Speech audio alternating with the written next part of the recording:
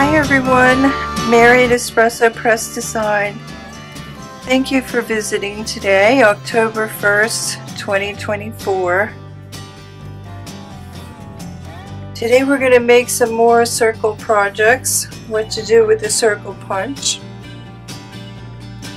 And hopefully my punches hold out for this series, because if there's one thing I probably got my money out of, it's my circle punch. But first, the usual new products and thank yous and appreciation and thoughts. Thank you to Debbie, Deborah, Glenda, Michelle, Beth, Julie, Catherine, Janita, Penny, Evelyn, Marilyn, Fran, Elaine, Teresa, Deborah, Leslie, Amanda, Lucretia, and Karen. And again, Teresa and Elaine, thank you for the very kind reviews regarding your products and the time you took to do that. I appreciate it very much. And remember, this week there is a free just for you. I can't remember. I think there's 3 or 4 free things. Some discontinued products that I really don't want to see go to waste, because it's really hard for me to afford much more than 100 products on Etsy, and I like to switch things up.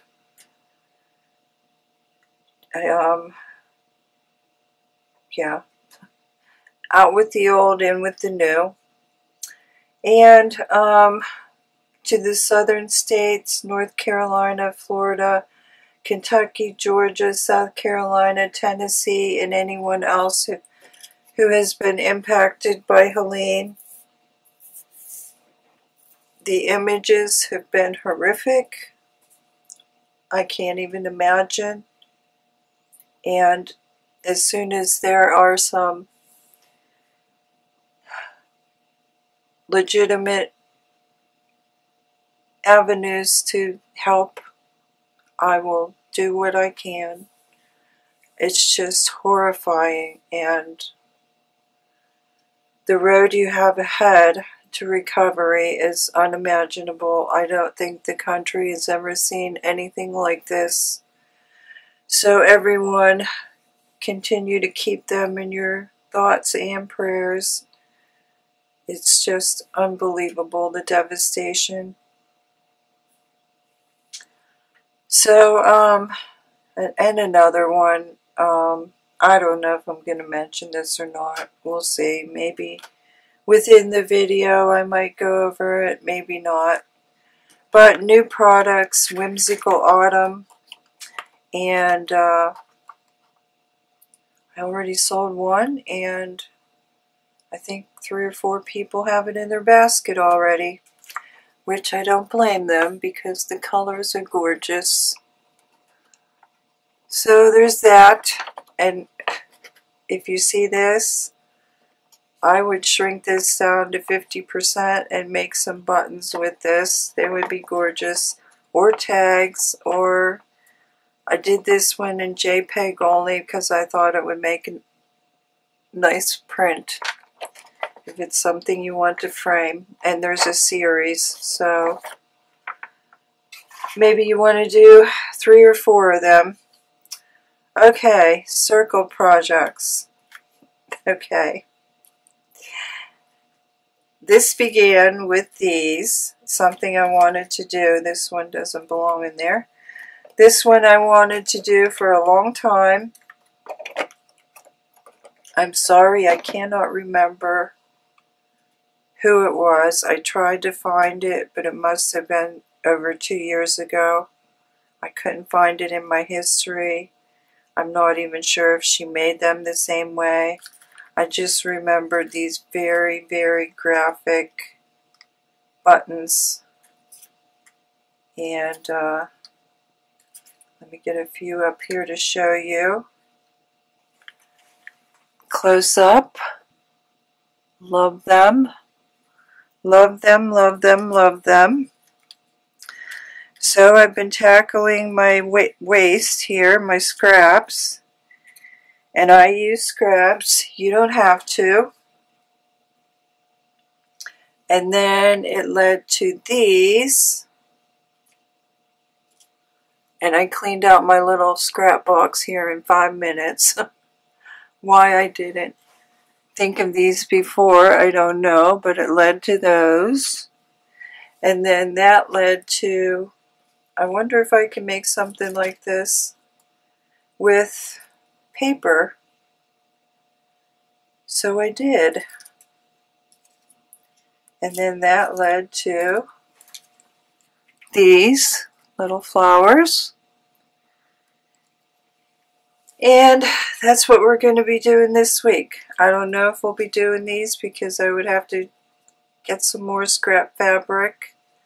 But if you like them and you want to learn how to make those, we can do that too. Just let me know in the comments. And then we'll be doing the buttons today, and then probably Thursday we'll be doing the flowers. So, okay, what I did, look at all these. What I did, these little scraps, cardstock, you don't have to do them like this. Where you get your paper is up to you. And I just took a folder, embossing folder,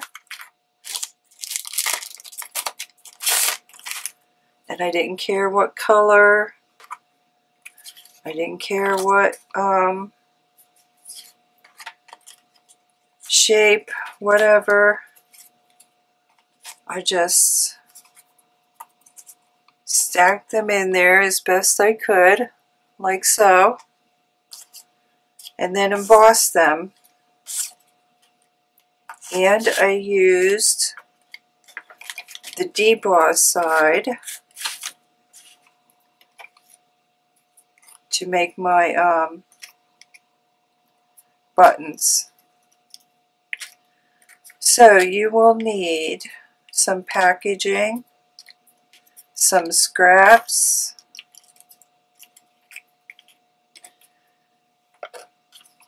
I have a couple here done, some ink, some glue, circle punches, and I just used my two,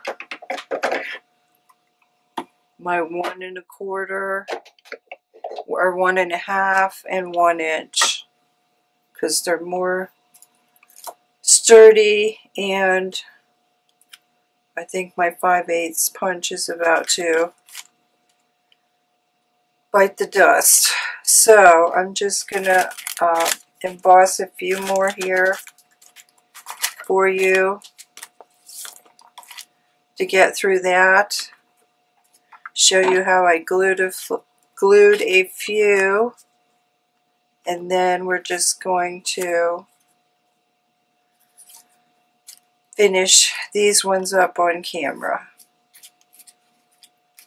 just for time's sake. I mean, it's pretty self-explanatory.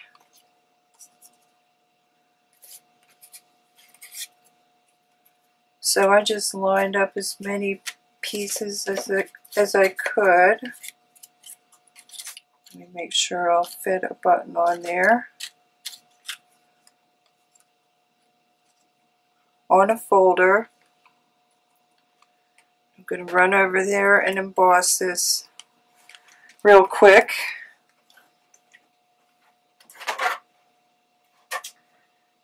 And this folder I chose because it gives me lots of different button options, no matter how I punch it.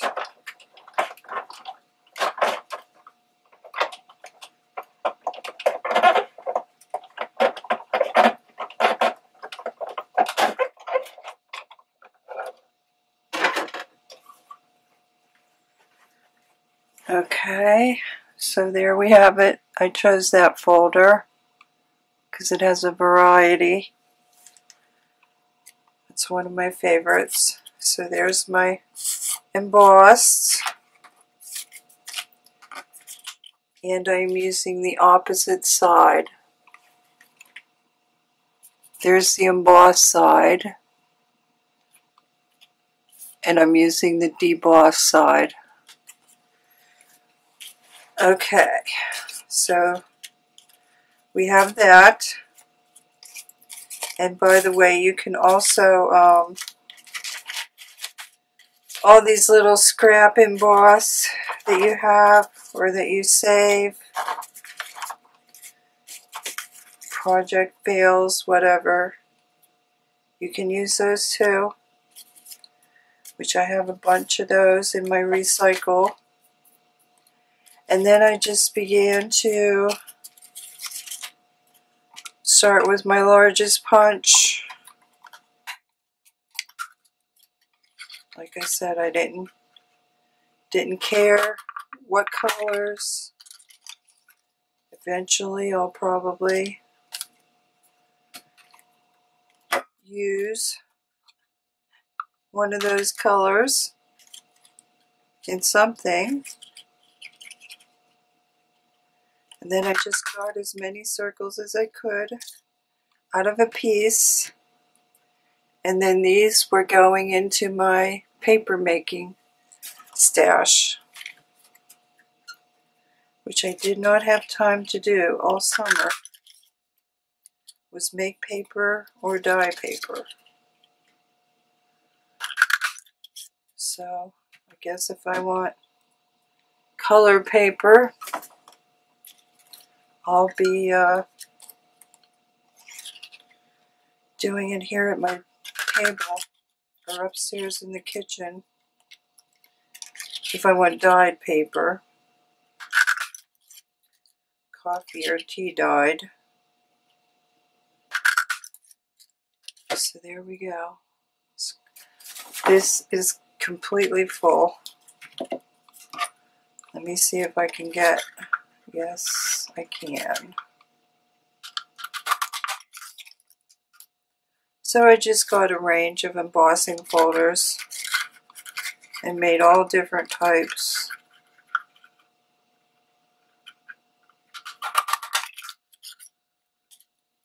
And I'm happy to say, out of these little teeny tiny scraps, this is the last small bunch. And then that'll be much more manageable. And I'll have to figure out something to do with that. And then these, just got some packaging.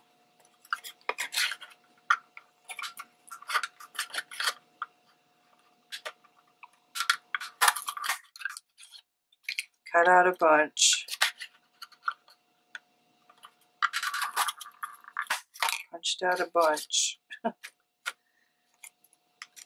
And then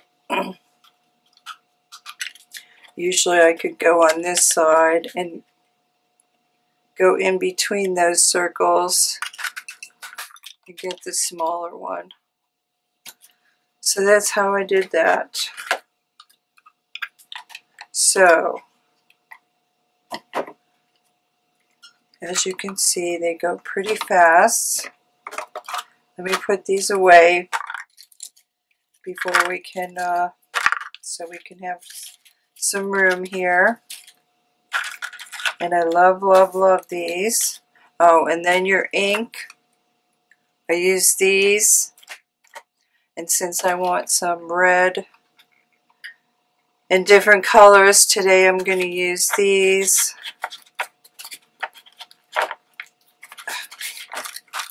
A little Stampin' Up! Squares.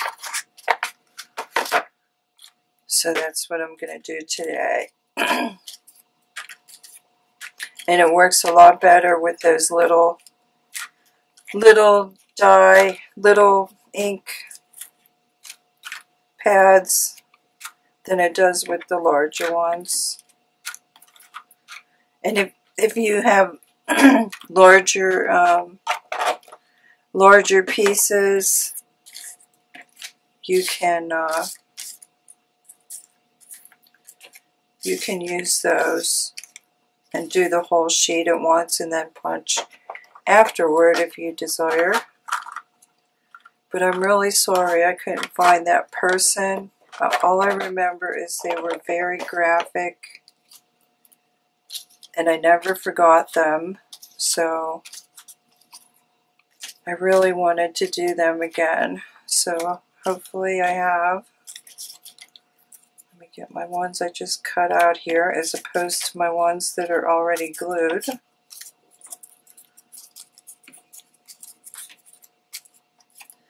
That's ready, that's ready, that's ready, that's ready.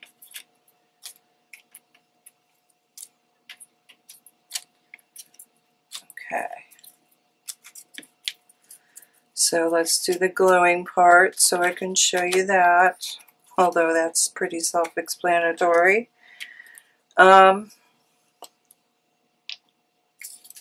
You can use your cheap glue for this.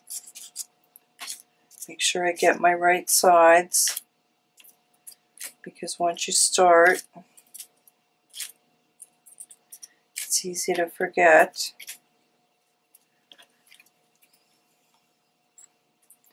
And if you just put, you're going to get gloopy, so be prepared. If you just put a very thin coat,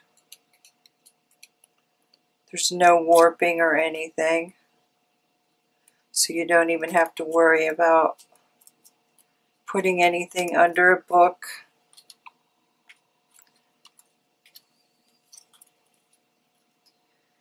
And then I made another little template.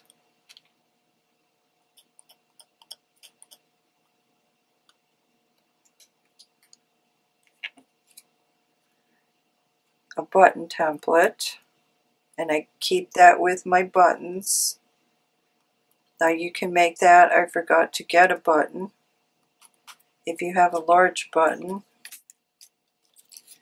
you can use that to make your template, which I do have a large button. Forgot to grab it. Or you can just line up your dots with a ruler on a grid, however you want.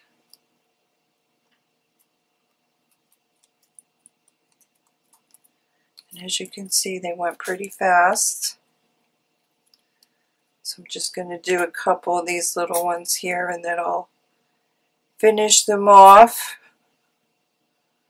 camera, and I'll probably finish that little scrap pile today, hopefully. And then it will be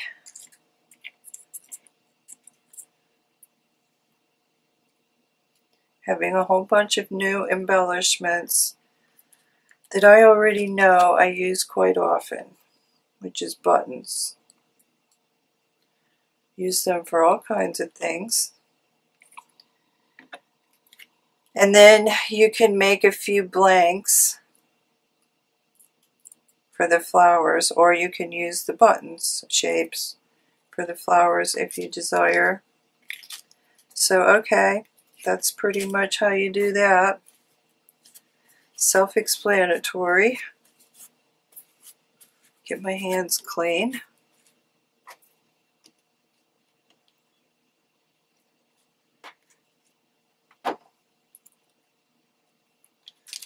Set those off to dry a minute because I know these ones are all ready to go. Okay, so I made these little templates. Let me get a white piece of paper here.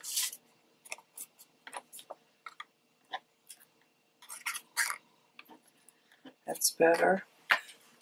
And when I got a perfect one, I put a P on it. So that way I know. just keep doing it until you get one you like. And then I took my finished ones, my dry ones, let them dry a little bit. And then it was just a matter of taking my marker here. Oh, and you'll need a small punch. I'm using my 1/8 paper punch. And then I just put my little dots. And then I pretty much did everything like an assembly line. Emboss first, punch, put my circles,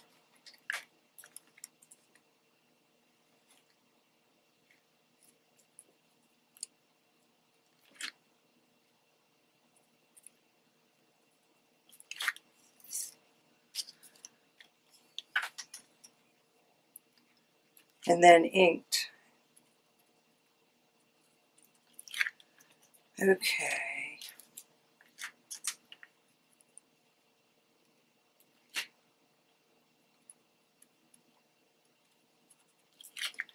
Then I started playing around again yesterday. Oh, I wonder if I can do this. And sure enough, I came up with a few more, which will probably go in a trash to treasure.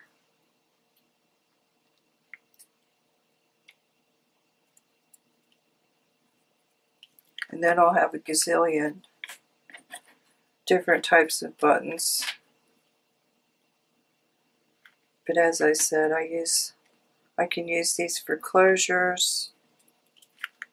I can pop them on a card. I can embellish with them. Make a nice little pocket. Put them on a pocket. All kinds of things you can do with these. Put them as the center for my flowers. And then I have another one, what you can do with those. Okay, so there's step 1, 2, 3. And then I just took my punch.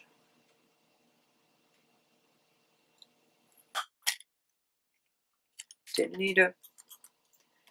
need my crocodile for this. It's pretty.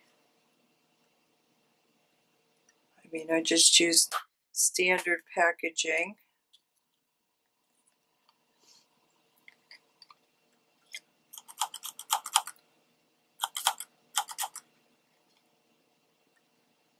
So I think even my elastic bookmarks were thicker than this. I mean, they're sturdy, but they're not going to like ruin your punch.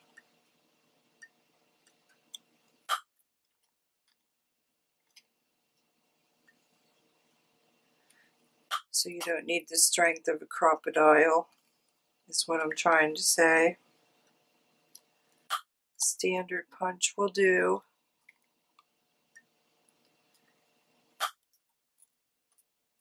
And if you want to put a clear coat over these, hers might have been, she might have did that. Put a clear coat like my triple thick. Maybe that's why I couldn't find it. Because I really wanted to find it, because I always like to share my inspiration, but it must have been over 2 years ago and I couldn't even find it in the history. And then I did search through Pinterest to see if maybe I was mistaken. I didn't see it on YouTube. I saw it on Pinterest. Couldn't find it there either.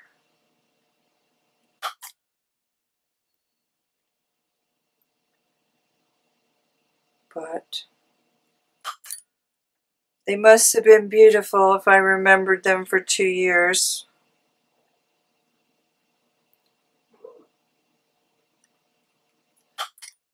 So my apologies, although, okay. Many people do buttons.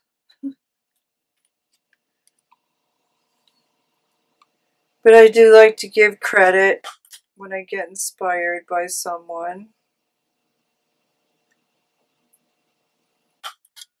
You'd be surprised how many people don't. Okay.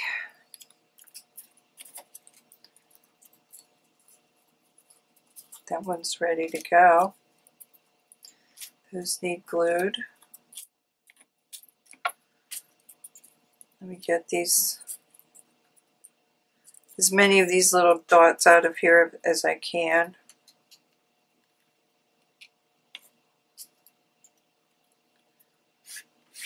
They're all over the place. They're all over my table, hiding. I bet there's a million under this glass mat. Okay, so now the reveal. So I'll show you with the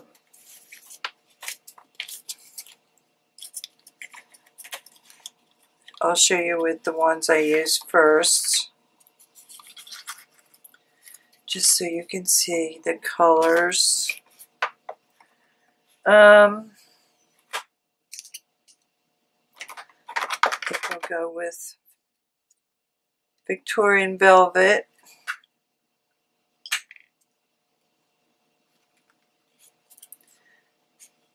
And then I just wiped over. And I didn't even care if it was perfect.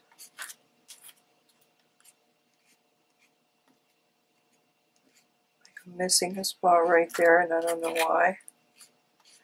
It's like there's a resist.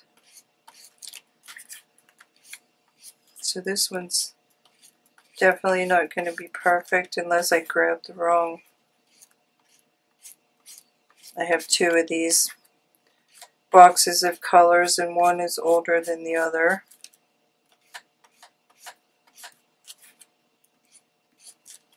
So there we go. That's a new design.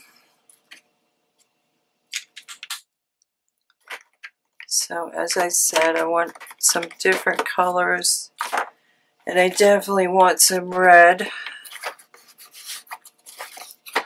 So I'm going to move on to Stampin' Up.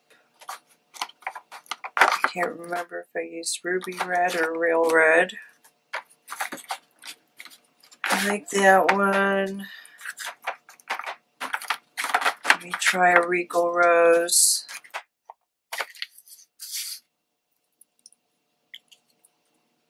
That'll probably look pretty. It doesn't even matter if you get your box. You know how you get an edge and you don't want an edge. Just keep going over it and it will disappear. There's that. Okay.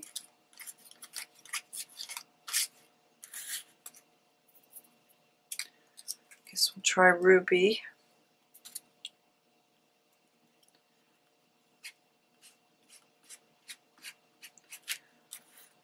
I think I might get up because I wouldn't mind some dark blue either. Ooh, that's pretty.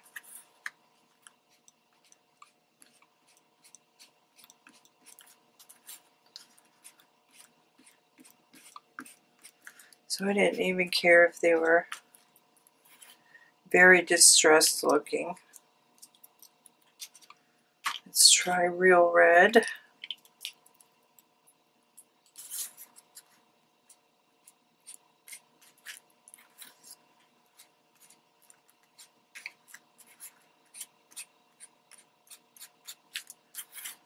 Okay.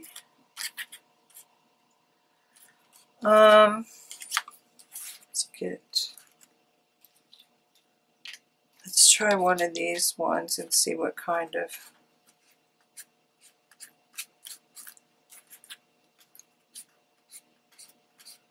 different effect.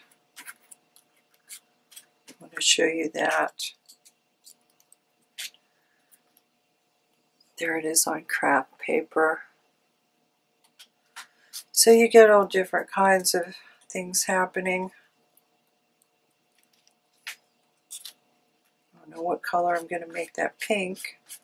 This is Perfect Plum.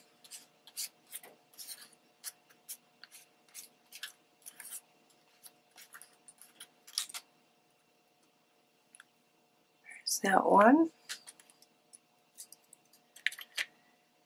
And while I have these light ones, I don't know what color I'm going to put on that pink.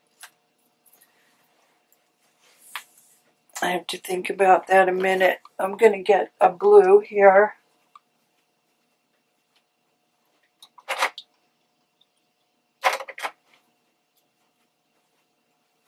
And I realize what I'm going to put on that pink.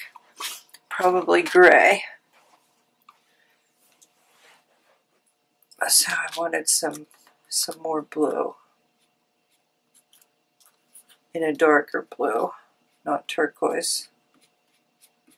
Which I think that one was Broken China, Tim Holtz.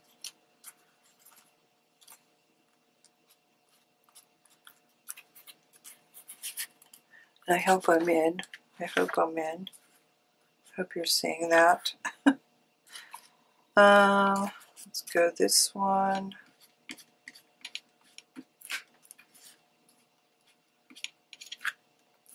Ooh, I didn't do my holes in that. So I'll have to do that after. Okay. Probably better do that in something different. Let's try this Pretty in Pink.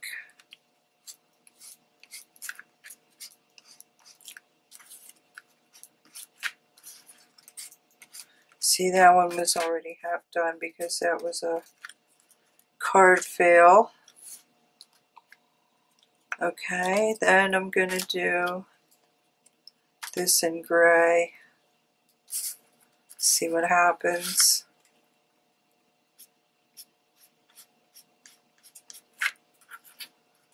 Just to tone that down a little bit. That was fluorescent paper.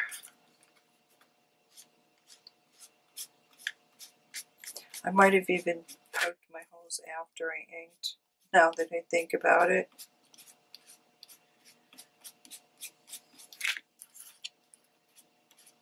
You can do them all in black if you're using colored paper. I'm going to do that in brown.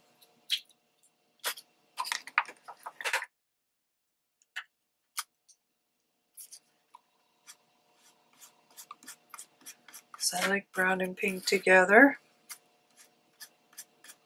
There we go. That was pretty. So how many did I forget to punch? Quite a few, actually. Where are we? We're at 35, so I'll probably do those off camera for your sake, because this is pretty self-explanatory and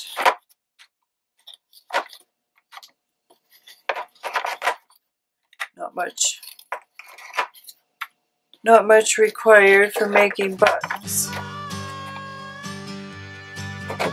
but they are so pretty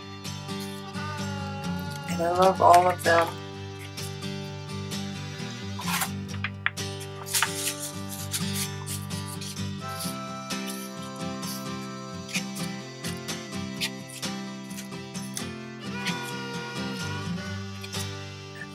have some different colors today.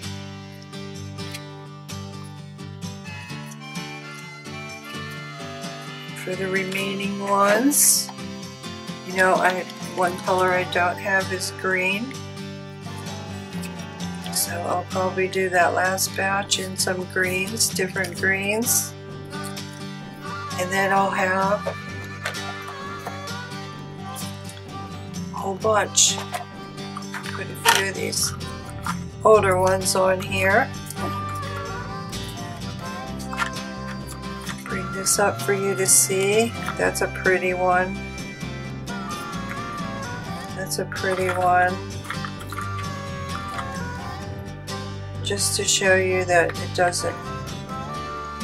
There's gray cardstock. That's a pretty one.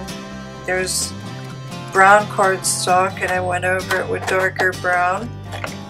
That's a pretty one.